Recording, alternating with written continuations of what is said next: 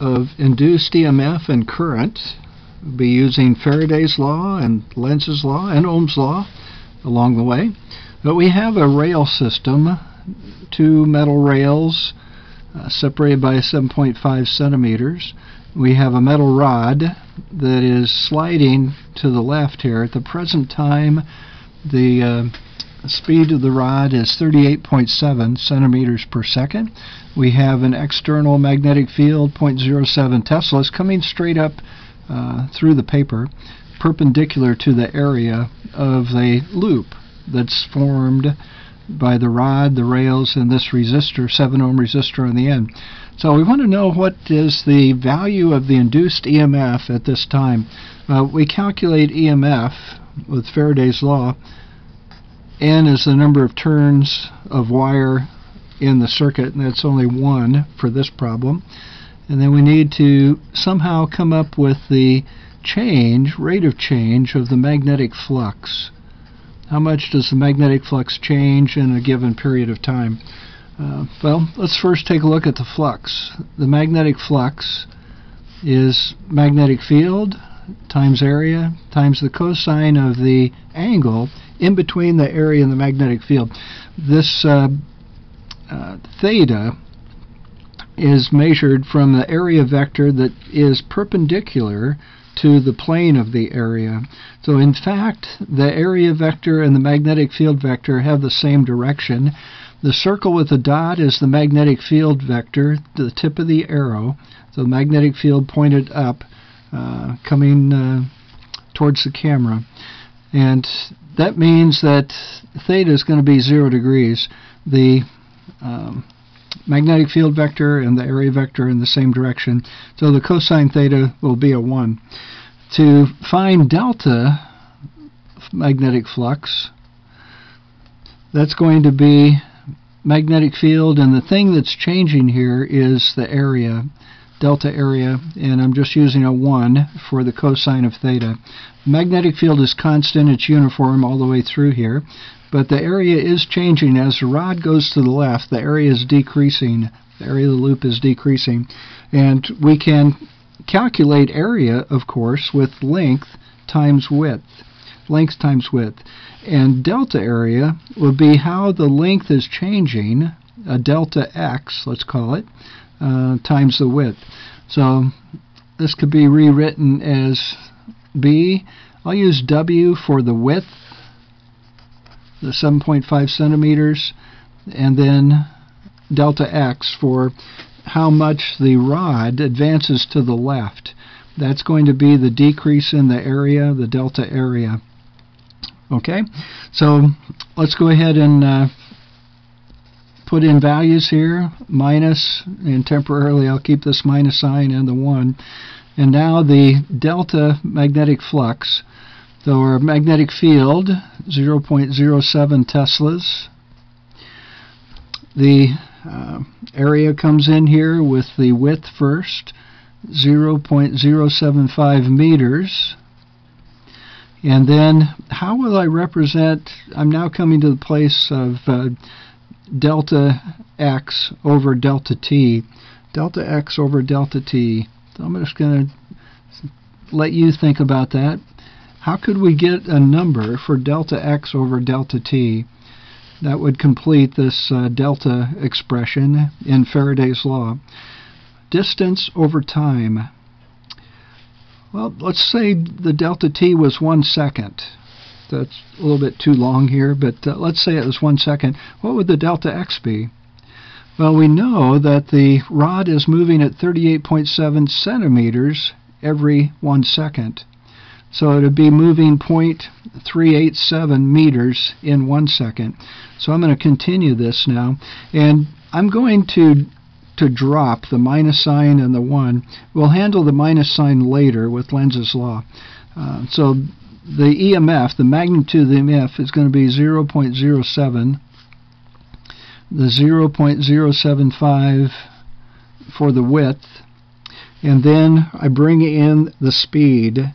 So 0.387 meters per second. Just to show you the units I didn't show you before. But we've formulated Faraday's law now for the case of n of 1.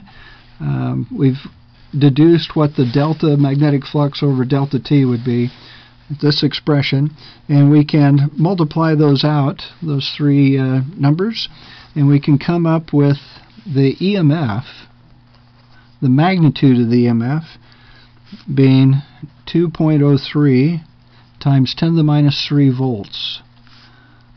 EMF, an old term from the 1800s, electromotive force.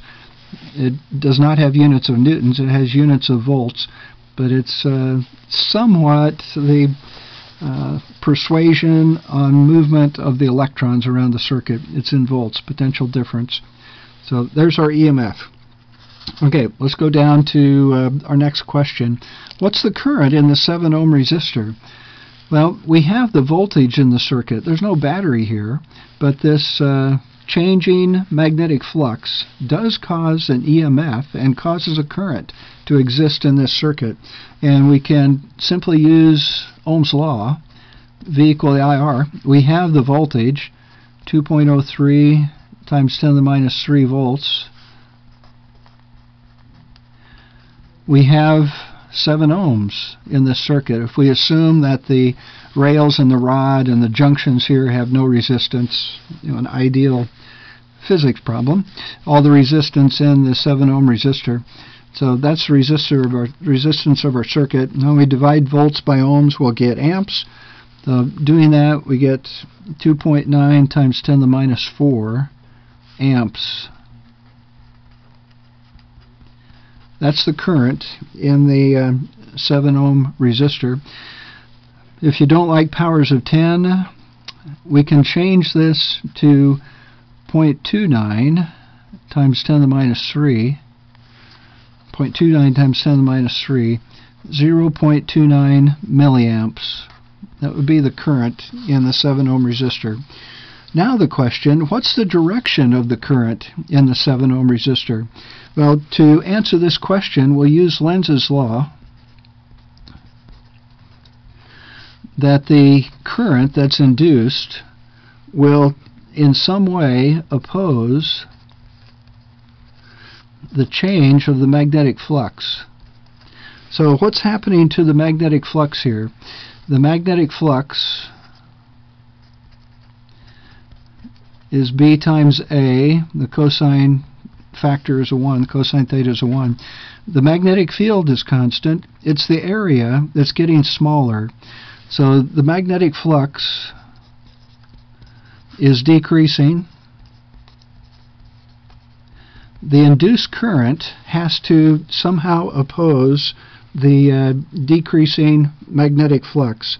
And the way that this can be accomplished is the induced current, use I for current, creates magnetic field.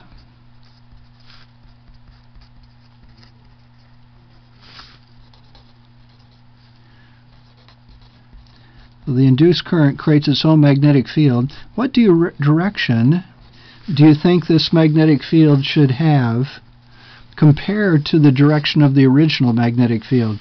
Let's come back to our drawing here. The original magnetic field is coming up through the area towards the camera. The area is decreasing, so the flux is decreasing.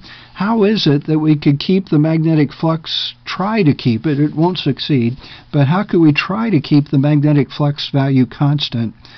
If the area is decreasing, cosine theta is always a 1.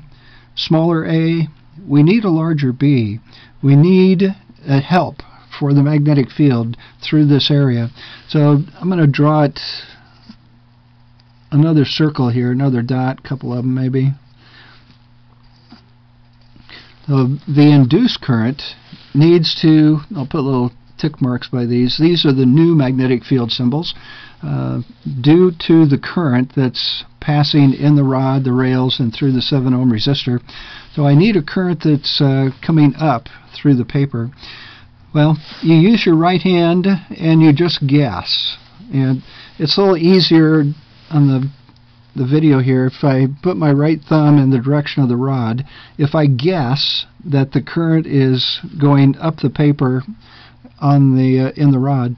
I wrap my fingers around the rod and come back up through the area, and my fingers are pointed up. I've guessed correctly. And ask your instructor if you need some help with this. Or on the rail up here, the traditional current would be going this way. So I put my thumb in the direction of that upper rail. I wrap my fingers around, and they come back up through the plane of this area. The current is running counterclockwise in this circuit, and that will create the necessary additional help for the magnetic field. So I would kind of complete this, and I is down on the page on my drawing through the resistor.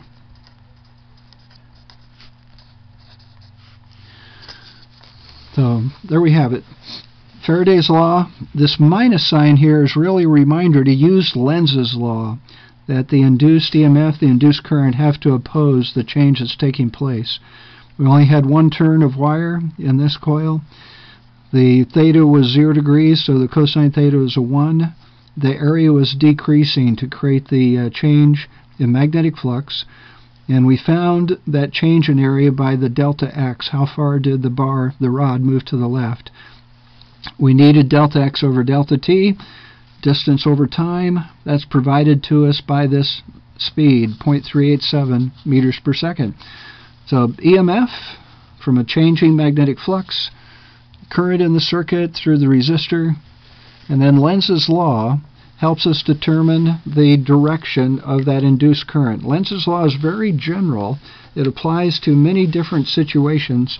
There'll be different ways of analyzing what is the change that the current has to oppose. So it won't always be handled in the way that's shown here. For this problem, it works.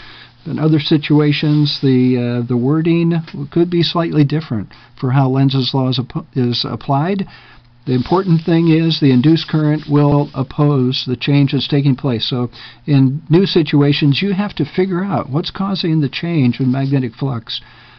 That will lead you to a decision on how the direction of the current is in future situations.